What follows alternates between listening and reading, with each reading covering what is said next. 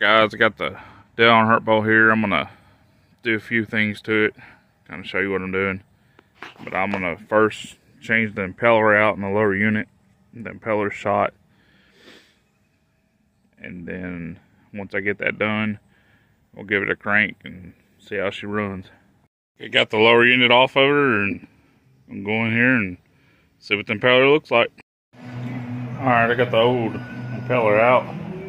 This is the old. You can see it's bent pretty bad.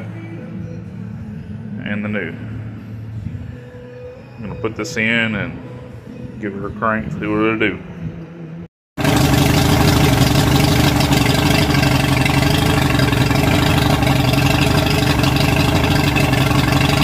Okay guys, that's all I'm going to run on the hose. I'm not going to run it much because I don't believe in muffs. I don't think they're a true indication of what a water pump can do.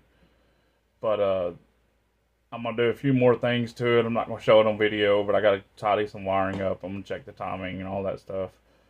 But after that, I'm going to do a water test, and I'll include y'all then. But for now, this is the end of this video. Please like and subscribe.